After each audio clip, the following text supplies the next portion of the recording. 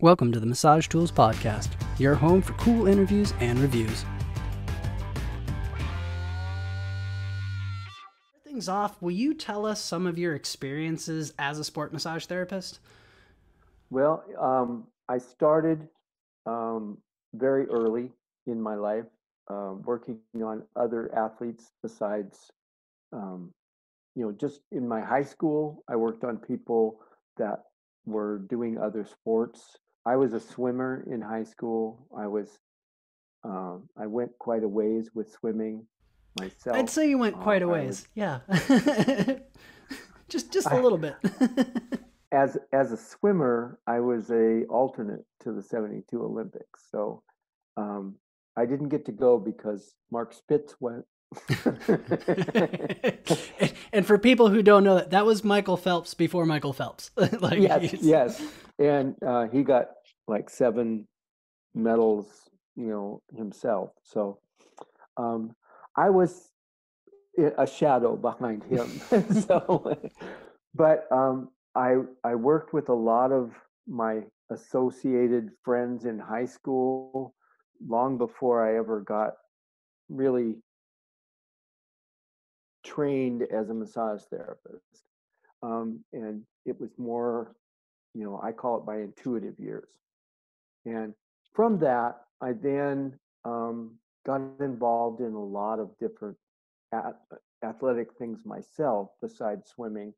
And Tom, can I pause you for just one moment? sure, For anybody that didn't listen to our podcast, when you started your initial massage career, there weren't massage schools yet, and there weren't there weren't, licensure requirements. So, yeah, all due respect, it was kind of the Wild West then. So, you came into yeah, it with a very ethical and genuine practice. But for anybody who has their hackles up, he's like a high schooler working on other people, so it yeah. was within the bounds at the time, but Well, I'll so start over then. This is my 52nd year doing massage. And state licensure in the state of Washington has only been around for 35 of those years. So I was instructed on how to do massage by a doctor to take care of my father. And from that, I then started working on my friends and associates and built a barter system of course. business for a long time. But after I decided to go back to school and get my education in massage, I was still very interested in athletics, and I really enjoyed running events and bicycling events and things like that. And the Washington Sports Massage Team, which I was one of the people who helped get that started, started in 1988. And over the years, they've done as many as 40 different events in each calendar year as a part of the team. And it was a team that was built on getting the massage therapist better education towards massage, towards sports massage, and also working and influencing the event directors that it was a beneficial thing for their runners, swimmers, whatever. And so that was something that it's kind of my legacy now because I'm the one that's still around and a lot of the other people have gone by the wayside.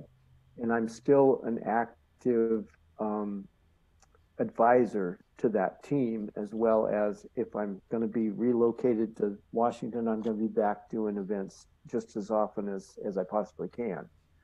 But because of that, and kind of the outshoot of the Washington Sports Massage Team was I found out about the AMTA National Sports Massage Team.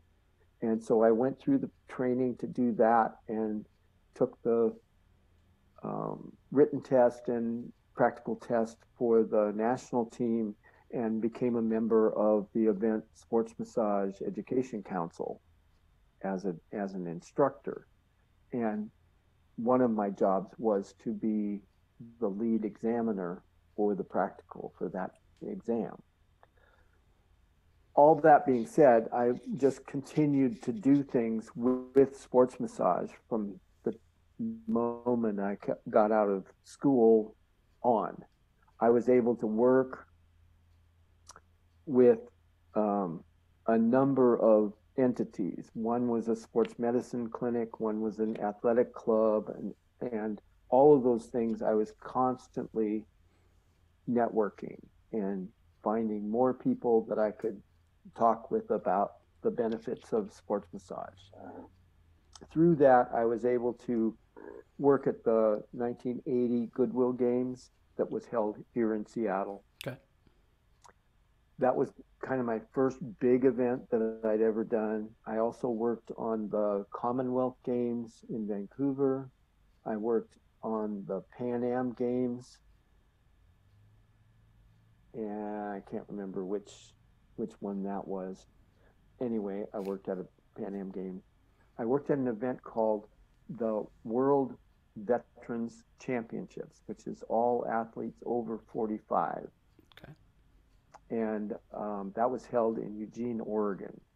I think that was in '92. I have worked with pro sports, NC2A sports, and a number of individual teams. There's an event in Bellingham, Washington, that is called the Ski to Sea race. And we would go up and work on the people the night before is a pre-event package. And the people that we were contracted to work with were the Disabled Athletes Northwest. Every one of the athletes had a disability of one nature or another. That opened a completely other door for me, and I was able to work at the Olympic Games and the Olympic Games, both in Atlanta. Later, I was a consultant for the Salt Lake City Games, which is a winter game, and so is the Vancouver game. So I've worked with 3 different ones, and I consulted a little bit with the group that was going to go to Greece and do the games in Greece. So I've worked with the Seattle Supersonics, and that was quite an interesting tale just to get into that, because Pat Archer, who was one of my instructors, gathered about 5 or 6 of us together. And because she knew the trainer from when he was working with World Team Tennis, and he was the main trainer for the Sonics, he allowed us to come and start working with them in the facility.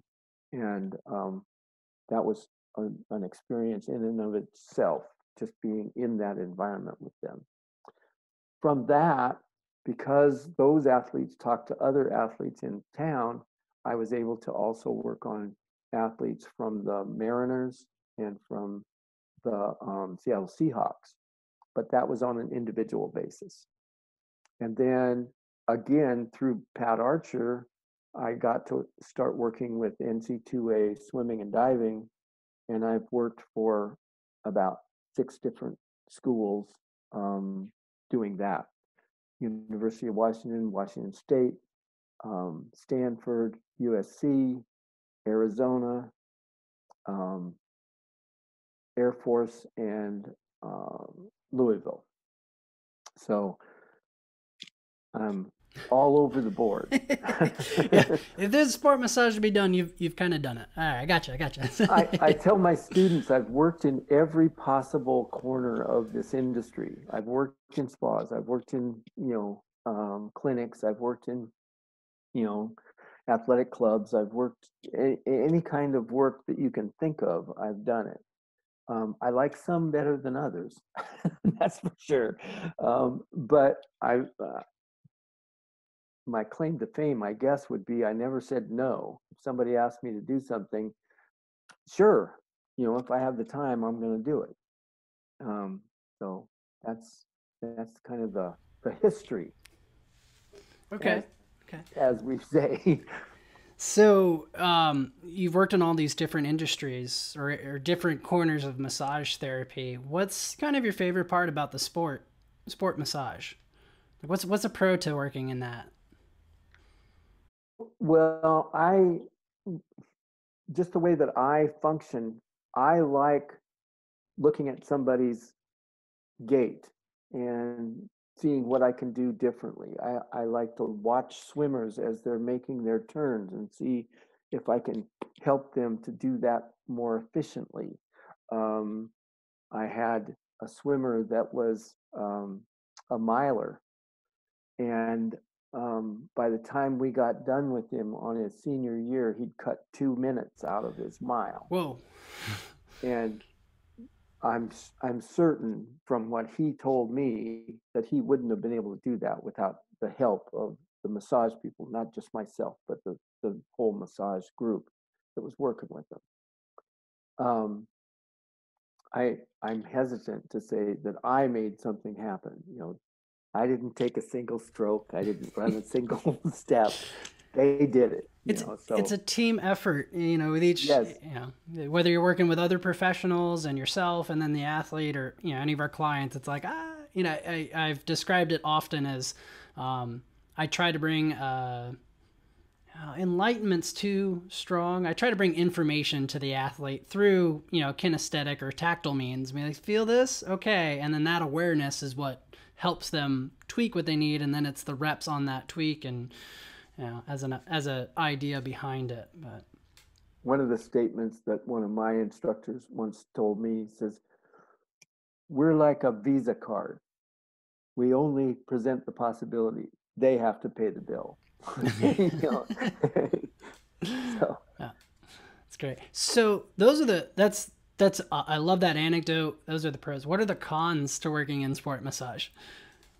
well, in some ways, people can be cubbyholed, and they only do this or they only do that. So I've watched you work. You've watched me work. Um, People have asked me in the past, what kind of massage do I do? I can't answer that. I do Tom massage. I've stolen information from so many different places. I can't say that I'm doing one thing or another. But I think that's the important thing about being in the industry is show your versatility, and you'll be there for a lot longer. If you're just cubby holed so that you can only do one thing, next week that might not be the hot thing to do. So you know you and I both saw what cupping did or taping did in the industry as far as the NC2As. When one person comes out and they look like they've been attacked by a mad octopus, everybody else thinks that that's a good thing to do. Or they come out and they've got so much tape on that you don't know whether their muscles are working at all. Yeah. There's so many trends that happen. And staying in front of all those trends, that might not be the best thing either. But at least know what is going on. Okay. Taping is a really good tool if it's used properly. It Yes. can be very unfortunate if people use it incorrectly. Same thing with the cupping. Mm-hmm. There's a number of different techniques out there. The scraping tools just look like torture to me.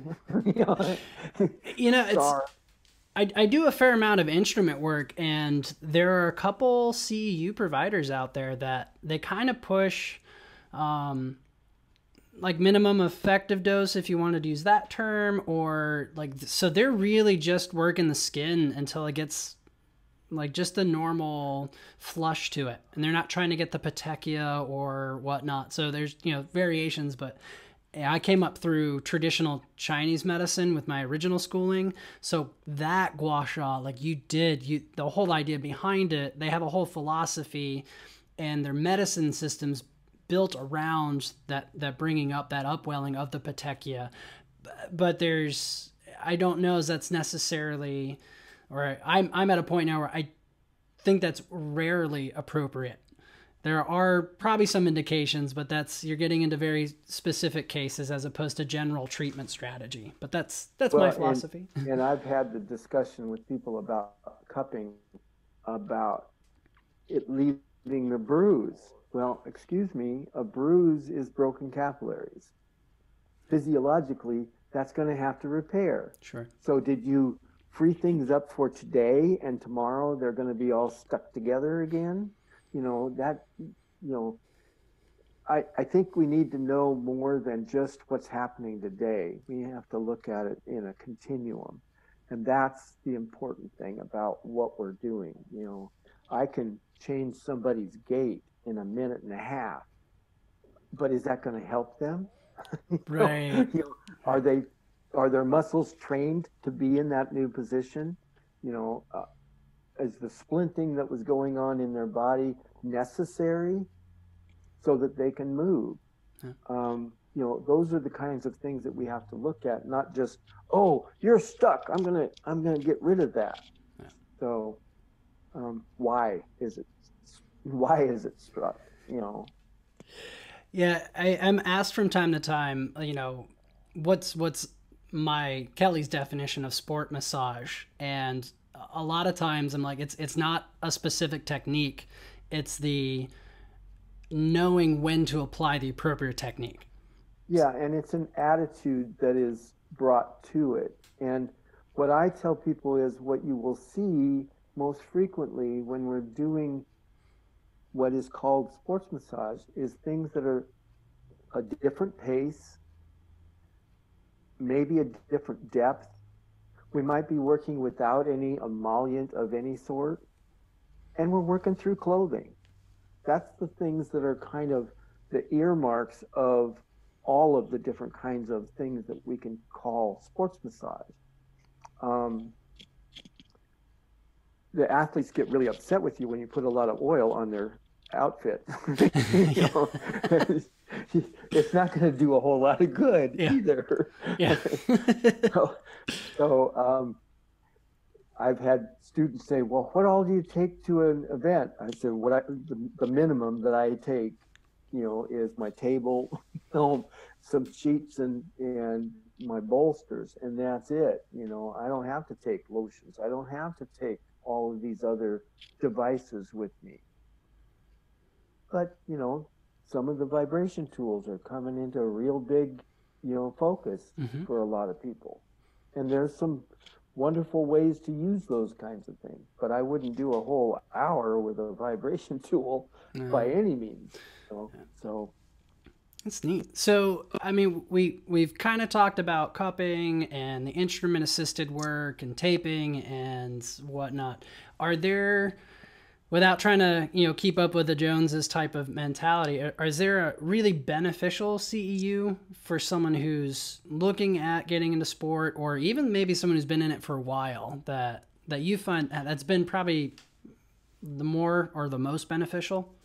Well, anything that's going to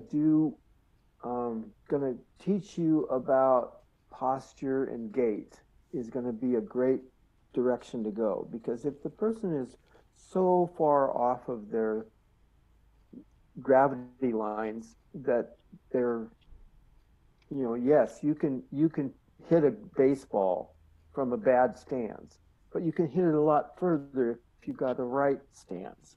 You can run from here to there, but you can run from here to there more comfortably if your body is working properly. Those are the kinds of things that I would stress, is get it so that your eye can see what's going on with the body. You and I have stood on a lot of pool decks and looked at some really poor posture on pool decks. Mm-hmm. And the teams that I've worked for, they learn very quickly that I'm not going to let them stand there with their knees locked back and their sway back and all of that, because that's not helping them in the long run. That's their habit, but that's a habit that they need to change. But at the same time, I also tell a lot of the people that I teach sports massage too, that if you're not familiar with a type of athlete because you've never done that, you need to go watch that person practice for that. If you've never worked on rowers, you better go watch them. You know, you're not going to get a chance to go out on the water with them, but you'll probably have to watch them in the workout room and see how they train their bodies. If you've never worked on a pole vaulter, you better watch him do what he has to do or she has to do so that you can understand how they're going to use their body once they take off running. And we're in a So, very fortunate time right now because you can YouTube and watch. You can watch Olympic pole vaulters. You can watch high school regionals. You can see all levels of the sport, and it's ideal to see the athlete you are going to work with, but to get a general idea of the mechanics involved, like God, the internet's a blessing in that case. So yeah, and that's I guess what I'm saying is if you aren't aware, if you get a call and say I've got a whole bunch of rugby players that want to have work and you've never seen a rugby game, you better get on the internet and start watching rugby and see how they use their bodies. Um, I have plenty of stories about those kinds of things, where people come in and they have no earthly idea of what the athlete is going through. Um, Also, it's a really good idea to know who the trainers are that have been working with these people because they're actually your boss. You got to please that person too. of You course, know. yeah. In our last podcast, and it's one of my favorite notes that I've gotten from you over the years with networking, and in some ways, I guess one of the secrets to networking within sport massage, at least at the no, I can't even say it's at the collegiate level, but if you're working with a collegiate team, be on very good grounds with the athletic trainer. Because I've been fortunate that an athletic trainer that I worked with, uh, the short version of the story is I got an opportunity to work with a women's professional soccer team that came to the area. And I got a phone call out of the blue and it said, "Hey, I'm athletic trainer with this team. I got your name from this athletic trainer that I had worked with 5 years previous, or it might have even been longer than that." And they're like, "We heard you do sport massage. Can you come work on our women's team?" And I'm like, "Yeah, I'll clear my schedule. I'll be over soon." So I mean, so you treat everyone with at least the minimum modicum of respect, but yeah, I guess as a way, like, have a good relationship with the athletic trainer, and that pays off directly. Like, you can communicate. They have your trust. If you say, "Hey, something's off with this athlete's whatever potential injury or whatnot," and they love being in the loop right away, and they'll send athletes to you, be like, "I can sort of slam my thumb into this, but you know what, go see Tom, he's way better at it," and things like that. So that relationship is critical, and I think sometimes overlooked in kind of the sport world. It's like, love those trainers, because I mean they'll do anything for you too if something comes up emergency. But Well, and some trainers have it in their mind that they only want to know what they know, and so you have to play within that ballpark too. So getting to know who that person is and what their training is and all of that is helpful in maintaining a good relationship. The story that I tell a lot of times is I was one of the first days that I ever worked with the Seattle Supersonics, and the backstory is that Pat Archer was contacted to bring some therapists in because the team believed in massage, but some of the people that they had had previous to Pat Archer's association with them had kind of taken the attitude that I can solve anything and didn't want to be directed by the trainer. So we were under very strict um, rules that if anything was outside of what had been written down on the sheet of paper that we were given for an individual athlete, it had to be if we wanted to do anything other than that, we had to go through the trainer to get it okayed beforehand. Well, being that I am who I am, I was watching as an athlete was coming towards where we were set up to do the massage, and he was limping very noticeably. And so I waited until he got to the table, and I got him.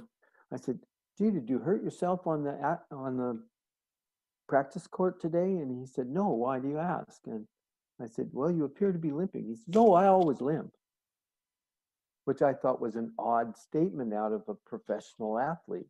I said, "Really? Interesting." Looked at my piece of paper. There was nothing about that. So I went about doing the amount of time that we had figured out, and I got done a little bit early. How'd that happen? Well, I got to fill in the time somehow. So I checked his leg lengths, and he was off that much. Oof. Like 2.5 inches off. Now, granted, this is a person who's 6'8". Bones are a little bit bigger than mine, but that's a lot. So I did some pelvic stabilization movement and some resistance work. And I didn't tell him why I was doing it. I didn't tell him what to expect, nothing. Checked his leg lengths, and I had to go back and forth 8 times from the apparently long leg to the other one. But after the 8th time, he was even. So he swings off the table. I say, always swing off the table and land with both feet on the ground at the same time. Otherwise, you'll be reloading your body in a different way.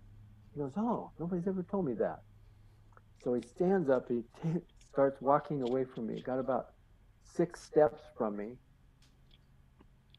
stopped, and he looked down at his body, and he looked over his shoulder, and, "Damn, man, I'm not limping." And I went, "Please go sit in the locker room and wait until the trainer comes to talk to you. I have to go speak with the trainer." So I went, stood in line waiting to talk to the trainer. I said, the piece of paper didn't say anything about this athlete having a limp, but I noticed it, so I did a little bit of different work to do that.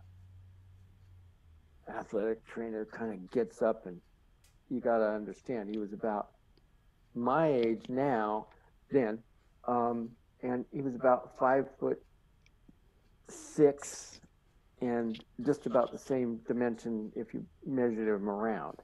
He was just a little fire plug. And he says, "Ah," and left the room. And I basically said, "You've seen this athlete a whole lot more than I have, but can you go in and have him walk for you and see if what I did makes sense to, continue doing that?" Mm-hmm. So I go back, and I'm setting my room up going, "Oh, I hope I didn't screw myself today." So I'm standing there, and, in the facility, all the doors were 8 feet tall. They weren't like regular doors. They were 8-foot tall doors. And this double set of 8-foot tall doors come blasting open, and here's the trainer. "What did you do?" "I've known that athlete for 12 years. That's the first time I've ever seen him walk without a limp." And my response was, "Do I still have a job?" He says, "Well, depending on what your answer is, you might have more work than you think." And I said, "Okay." So he says, "I'll be right back." And he went and got a anatomy book. He says, "I'm kind of visual. I need to see what you're talking about." So I told him and walked him through the whole thing. And one of the side pieces of information I had was that he was about to have a hip replacement done because age. In his terms, it was just arthritis and age. That was why he was getting it done. I said, "Well, jump up here on the table." And I went through the same exercise, and he was maybe this far off. So I got done, and I, took maybe 2 minutes, 3 minutes to do what I had to do, and I got him off the table, and he stood up, and he walked around the room, and he looked at me. he says, okay, every time that you're here, you're going to have to work on him and you're going to have to work on me. So, Am I getting paid for both? we got paid from the time we walked in the place until we left, depending on whether we saw one person or 10 people. Good. We got the same amount of money, whether however many people we were working on. And so we actually put off his hip replacement for 2 years because of the work that we were doing. And, he was comfortable, and that was the biggest thing, was just being comfortable again. So here again, all I was doing was letting him know that I wasn't just a set of hands that was a drone. I was thinking about why things were going wrong. And that garnered me some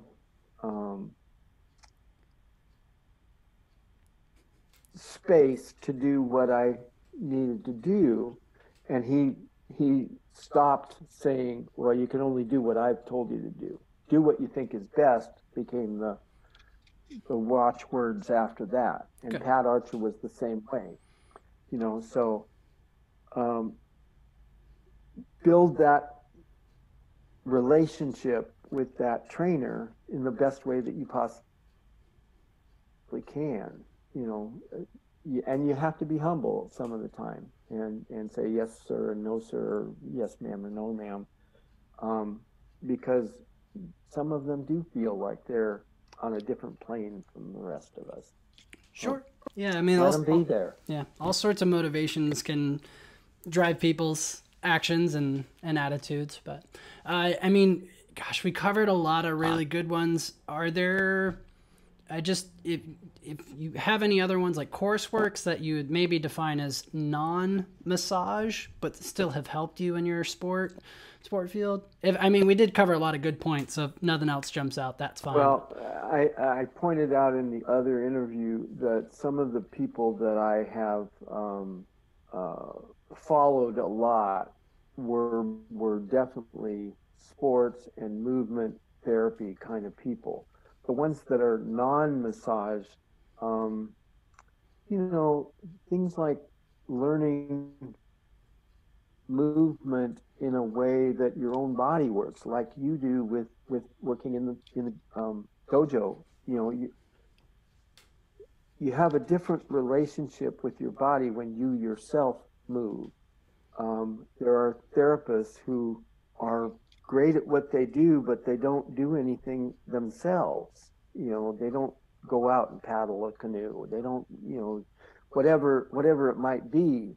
So they don't associate, or maybe I'm putting that on them, but I don't think that they associate with the bodies that they're working on in the same way if they don't know how to move their body. I've been a water baby all my life, and I know how to swim. I know all of those things. But helping a person who is at that really high level to do the things that are the best for them to be able to do, turn in personal bests every time that they go in the pool or whatever, you kind of have to know on your body what they need to have happen. Same thing, I took my career, lefts and rights, a lot of different places.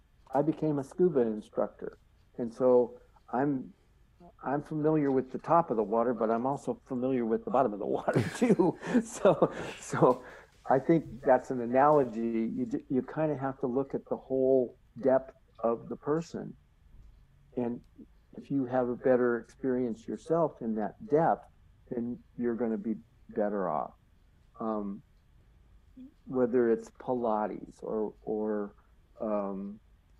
the different kinds of yoga or whatever is out there, listen to your body, and that'll tell you how to work with other bodies. Awesome. That's kind of a broad statement, but that's how it's simple. Like, in that simplicity is what makes it beautiful, because it's like just move, experience movement, how you need to move, and things like that. when you get my age, just getting out of bed. What's not working today? So, Tom, so many wonderful anecdotes and stories and information. Thank you so much for joining us. Can't wait. My pleasure. And I wish we were able to be on the deck together, like yesterday. Absolutely. Absolutely. But hey, when hopefully we next get a chance, I'll be there if somebody wants to hire me. I'm sure. I'm sure. Yeah. Alrighty, well, thank you again, Tom. Thank you for joining us, folks. The mission of Massage Tools Podcast is to inspire. So help us inspire you. Ask questions, leave suggestions in the comments section. Give us a like if you enjoyed the video. And if you want to see more content, please click that subscribe button, turn on your notifications, and hey, check out these links for other videos here.